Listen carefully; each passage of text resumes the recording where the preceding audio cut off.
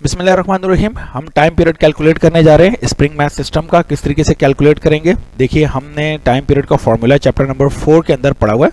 ये chapter number 8 में भी कह सकते हैं कि बड़ा सिंपल सा फॉर्मूला है, और वो ये है कि टाइम पीरियड इक्वल होता है 2 पाई अपॉन ओमेगा के। ये हमारे पास है, इसको इक्वेशन नंबर 1 कह देते हैं।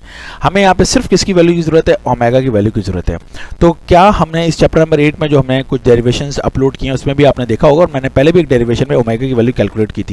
मैं एक बार फिर कर देता हूँ किस तरीके से हम कहेंगे कि एज वी हैव प्रूव्ड, हम ये बात साबित कर चुके हैं कि ए इक्वल होता है माइनस ओमेगा स्क्वायर एक्स के।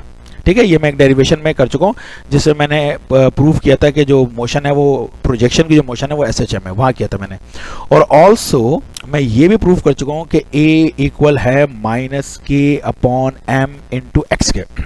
ये हमने हुक्स लॉ के अंदर पढ़ा था सबसे पहले टॉपिक में, लेक्चर नंबर 1 में।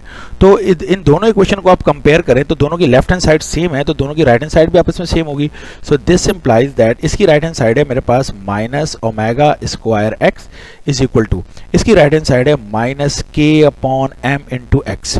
तो अब देखिए माइनस से माइनस कैंसिल हो गया, एक्स से एक्स कैंसिल हो गया। सो जो मेरे पास ओमेगा स्क्वायर है वो मेरे पास किसके इक्वल आ गया क्लास, के अपॉन एम के इक्वल आ गया। और अगर मैं ओमेगा के स्क्वायर हटाता हूं तो मेरे पास मैं लगाऊंगा रूट, और ये हो जाएगा के upon M. This is the value of omega.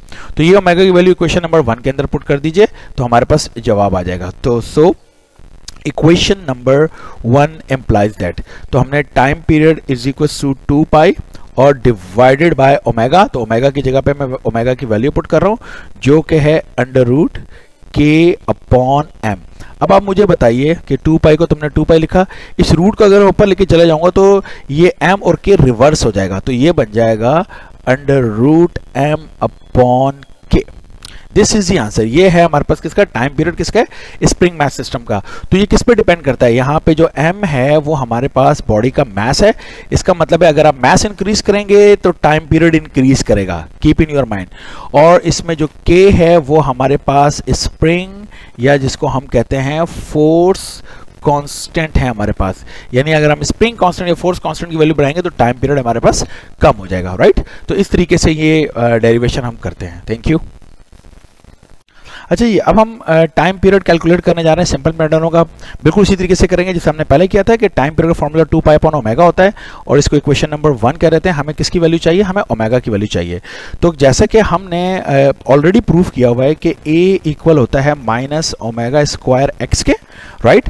और हमने सिंपल पेंडुलम के लिए प्रूव किया हुआ है कि A बराबर होता है माइनस जी अपॉन एल इंटू एक्स के।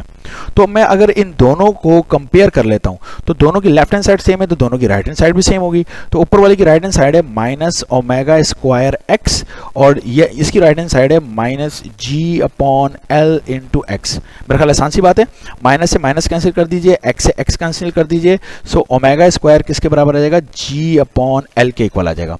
और दिस इंप्लाइज दैट अगर आप स्क्वायर हटाते हैं ओमेगा से तो ओमेगा बराबर हो जाएगा अंडर रूट जी अपॉन एल के। मेरा ख्याल सिंपल किस्म की बात है।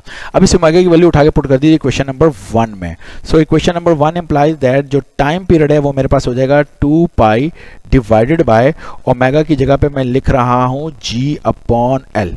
ठीक है, ये बात समझ में आ रही है। अब मुझे क्या करना है कि ये जो डिनोमिनेटर में है मेरे पास ये जी अपॉन एल है, इसको जब मैं रूट को ऊपर लेके जाऊंगा तो ये मेरे पास बन जाएगा, it is become 2 pi under root L upon G. So this is known as the time period of the simple pendulum. This is called the time period of simple pendulum. L इसमें length है, G gravity. ठीक है, इस तरीके से ये derivation करेंगे। Thank you.